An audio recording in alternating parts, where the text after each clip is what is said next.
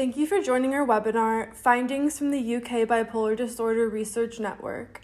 I'm excited to introduce our panelist, Dr. Katherine Gordon-Smith. Dr. Katherine Gordon-Smith is a Senior Research Fellow in Psychological Medicine at the University of Wuster. She was one of the co-founders of the Bipolar Disorder Research Network, BDRN, a group of researchers, clinicians, and research participants in the UK involved in investigating the underlying causes of bipolar disorder. So far, BDRN has more than 7,000 research participants. Katherine's particular research interest is comorbidities in bipolar disorder, including migraine and anxiety.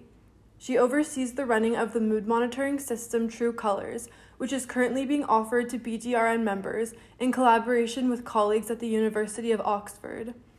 The system is delivering a vast amount of data to help understand more about how mood symptoms present over time in individuals with bipolar disorder and how they are affected by changes in routines such as sleep.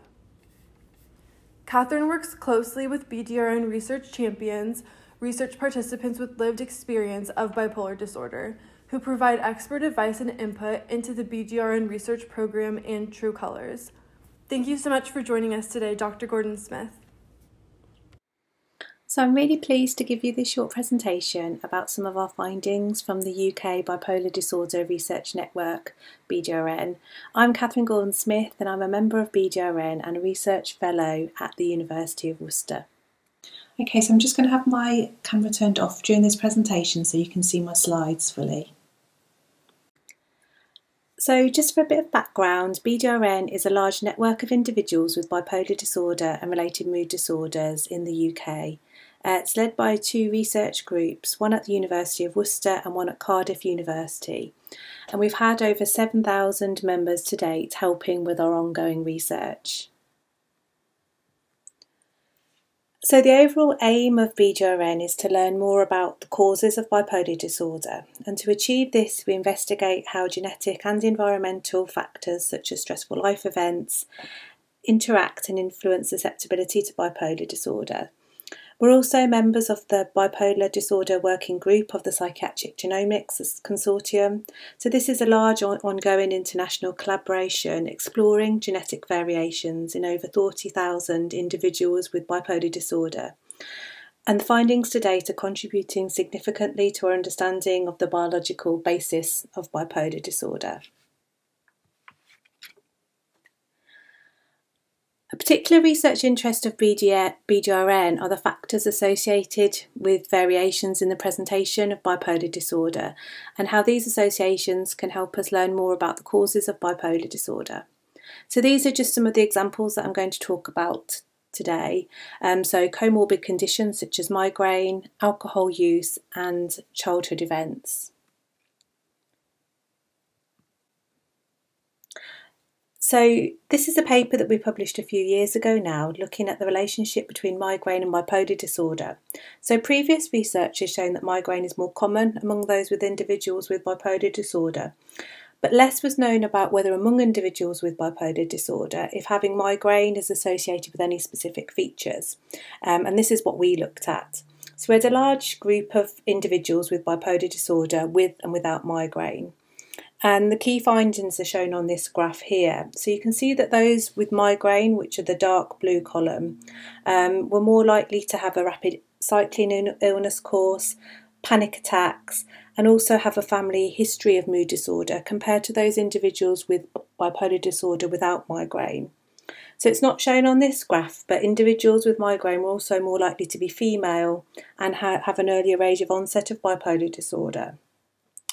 When we controlled for the factors, what we found was it was actually rapid cycling and panic attacks that remained the significant association and significantly associated with having migraine.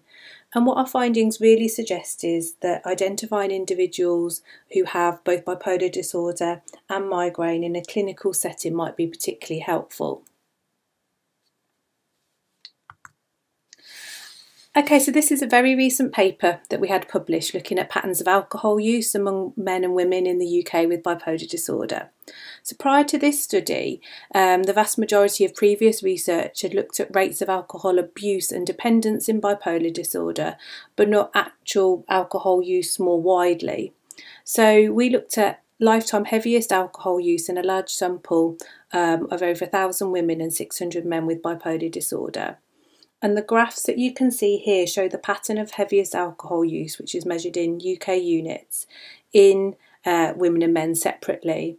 And what we found was that at their heaviest alcohol use, 52% of women and 74% of men with bipolar disorder in our sample had regularly consumed over the double the UK recommended guidelines, which is currently 14 units.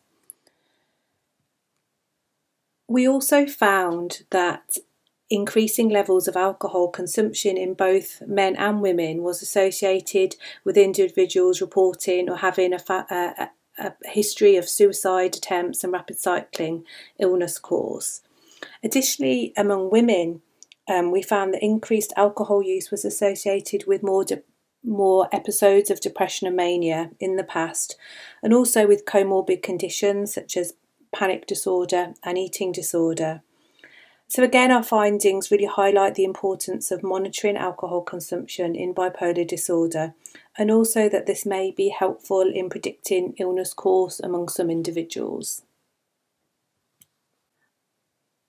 So a final paper that I'm going to talk about is a study that we did looking at the relationship between childhood trauma and mood instability among individuals with bipolar 1 and 2 disorder and major depression. So mood instability, which is sometimes called mood lability, are rapid changes in mood that some individuals experience outside of major mood episodes.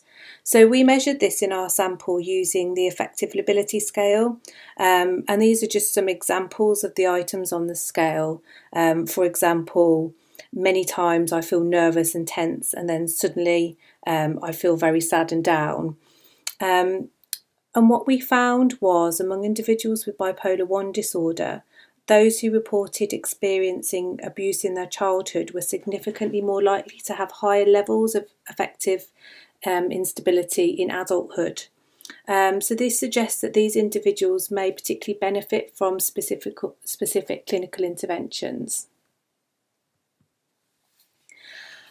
So finally, I'm going to talk briefly about our latest initiative, which is something called True Colours. So this is an online mood monitoring system designed by the University of Oxford, which is helping us learn more about how mood symptoms change over time for individuals with bipolar disorder.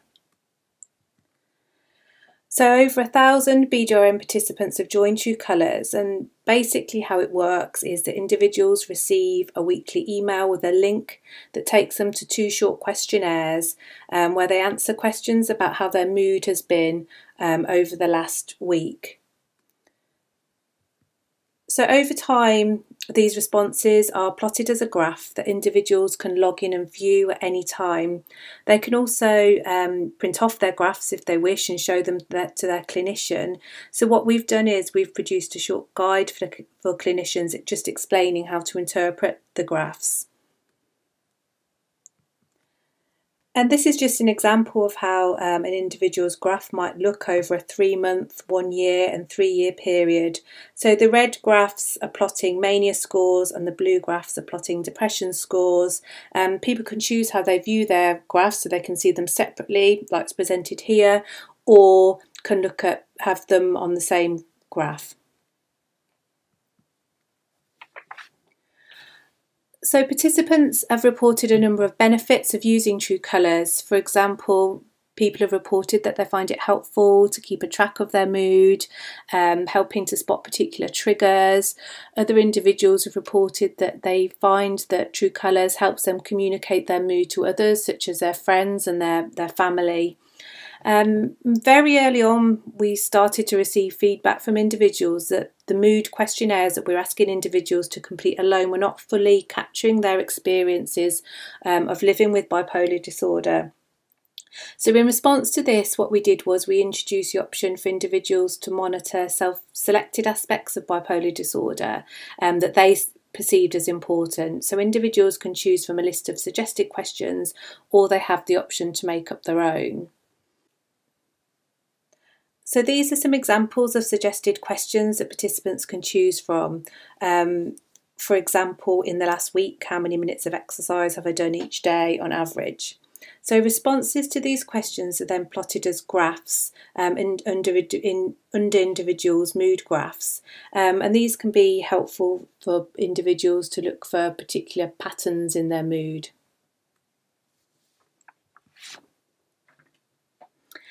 As I said, individuals also have the option to design their own questions, and these are just some example here. What I've done is change the wording slightly to protect individuals' privacy. So just to read out a couple of examples, these include, this week have I been answering texts, or how many times have I seen a friend this week?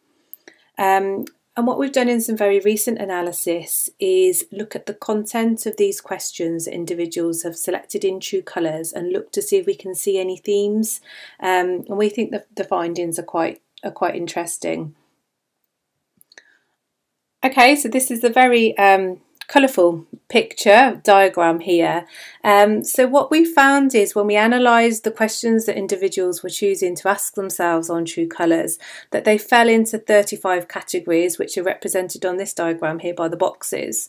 The most common categories for individuals to ask themselves about were exercise and physical activity, anxiety, and stress and coping. And then what we did was we grouped these categories, these 35 categories, into 6 broader overarching themes of what individuals were choosing to monitor in relation to their bipolar disorder. And these are represented on this figure by the bigger circles. So if we start at the top left corner and work clockwise rounds, these themes related to, first of all, individuals monitoring their behaviour and level of functioning. For example, an individual asking themselves, how many days last week did I leave the house? The next theme related to individuals monitoring their social contacts and social interactions with others.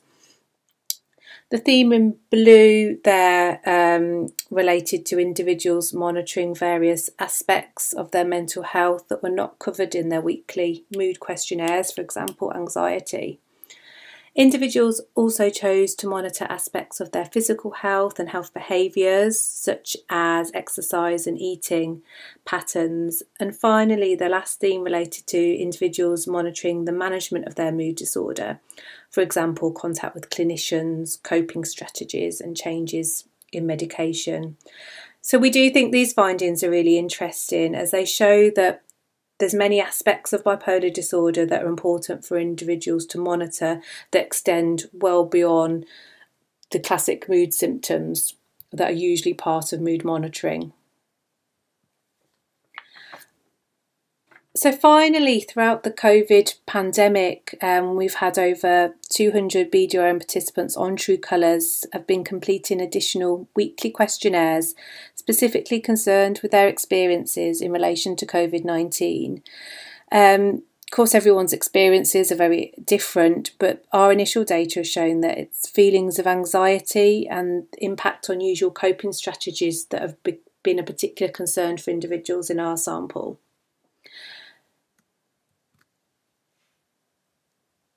Finally, this is just to say a massive thank you to all of those individuals who continue to help us with our ongoing research. We're so grateful to everybody who's helped us over the years. We'd also like to thank the National Institute for Health Research and clinicians throughout the UK who support our research, and also the UK charity Bipolar UK. And these pictures here are just of my BDRN colleagues at the University of Worcester and Cardiff University that I've had the pleasure of working with for many years now. Okay, so thank you for listening. For more information, please go to our website bdrn.org. Thank you.